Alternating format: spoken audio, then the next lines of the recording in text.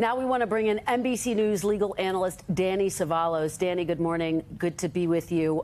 Let's just dive right in. We know that Pat Cipollone spoke with the committee earlier this year, but this was his first formal recorded interview. So what could he have said in those 8 hours of testimony, and why could that be so significant?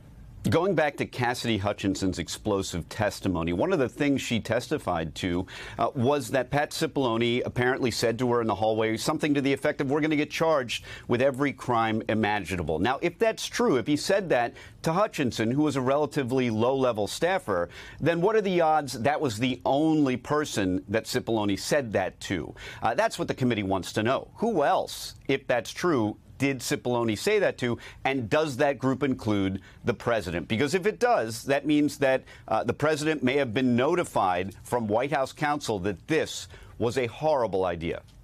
And Danny, the big holdup, of course, for the committee trying to get Cipollone to testify were his claims of executive privilege and attorney-client privilege, that he wouldn't be able to share his conversations with the former president. So what does that tell us about what he would or would not have been able to speak about?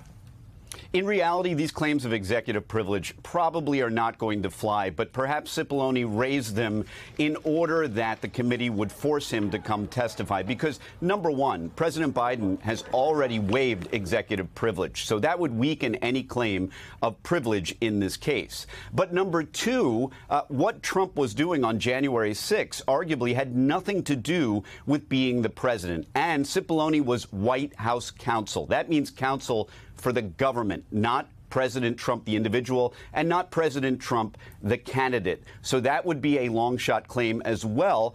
Already, courts have denied this claim of privilege in relation to Trump's attempt to block records from the National Archives. So because Cipollone was White House counsel, and because, by the way, White House counsel Eric Hirschman has already appeared and testified in a very entertaining manner, I should add, for most watchers, that would further weaken Cipollone's claim, if he were to make it, of executive privilege as White House counsel.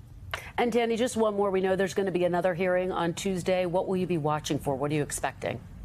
We're expecting that this is going to focus on the groups, the extremist groups, who may or may not have planned or been involved with other folks, arguably in the Trump circle. I think that's where we're going to see the committee focus. At least that's what they've signaled. But we will see who they actually call and what testimony they actually bring out, either via videotape, video of the incidents in question, and live testimony.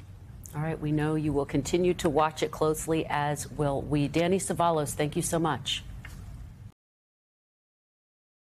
Hey, thanks for watching our YouTube channel. Find your favorite recipes, celebrity interviews, uplifting stories, shop our favorite deals, and so much more with the Today app. Download it now.